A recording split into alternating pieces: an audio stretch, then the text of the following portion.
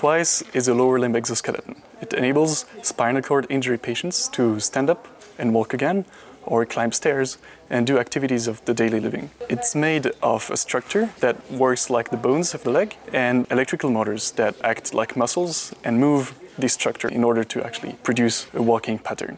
The crutches are equipped with the buttons that enable the user to actually tell the exoskeleton what he wants to do, like I want to climb stairs, I want to walk fast, to walk slow, I want to sit down or get up. In the beginning it's rather difficult to drive that exoskeleton, because you have to find your balance, and you need a lot of strength in the arms. But by the time, with a lot of workout, it becomes as if you were one body with this robot. This machine means a lot for me, and not only for me, but for all disabled people. In the future, the exoskeletons has to be more intuitive. So it means that the exoskeleton needs to be smarter.